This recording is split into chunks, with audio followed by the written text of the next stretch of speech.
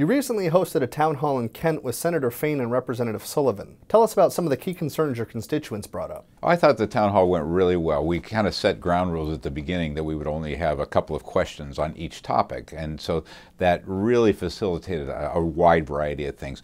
Started off with something that I think a lot of people may not be particularly interested in, and that is a tax incentive for movie making in Washington. But it led to a little more discussion about tax incentives in general, that they're not, they get called loopholes as if they were sneaked in the middle of the night. They were actually all debated by both houses of the legislature and signed by the governor. And so the discussion was about whether we should eliminate them or not. So we examine them and make sure they're getting the results that we want them to have. We touched a little bit on education, as you would expect, and talking about funding of them. We know the McCleary decision obligations that we're up against in the next session. So that was important. Transportation. We talked a little bit about some of the local projects that are very important to us, in particular a couple of them going through Covington, which I'm happy to say are going to be coming along fairly quickly. And then there was one issue still quite contentious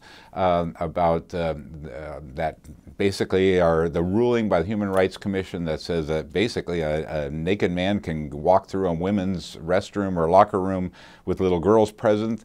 And you know, what does that mean, and what can we do to fix that? So it was a little bit contentious, but I was glad to see it get a little bit of airing in public, that we could talk about it openly, and maybe my colleagues next to me were on opposite sides, but we still had a reasonable discussion. There have been dozens of votes taken on bills over the past several weeks, including one on police body cameras and another on public records requests.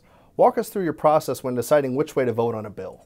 It's interesting that they are very complicated bills because, for example, I am as much an advocate of open government as anybody here in the legislature. But there have been some aspects of these bills that necessitate the bills to have open government, but yet some restrictions. And here's what I'm talking about. The police body cameras. The police actually want them. They use this as evidence. It's kind of a neutral witness in situations to prove that whatever the policeman says happened actually happened. And so that's great. The problem is that if those videos are a public record, and you could have somebody request all of the police body camera video, and that's a problem because it can be crazy expensive and just overburden our police departments to produce those and so on. So there's that balance of open government and yet enabling government to function.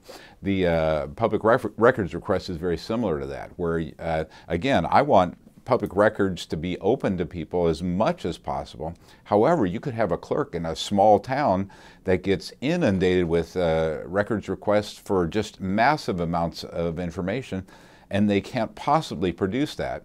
And if they just fall even the tiniest bit short, they get in trouble for violating the open government regulations that we have. So we've got to have, again, find some balance that we enable government to function, but still we allow as much open access to government as possible. What is the latest on your foster care bill? Well, I'm happy to report it's passed out of the House committee and off the House floor unanimously.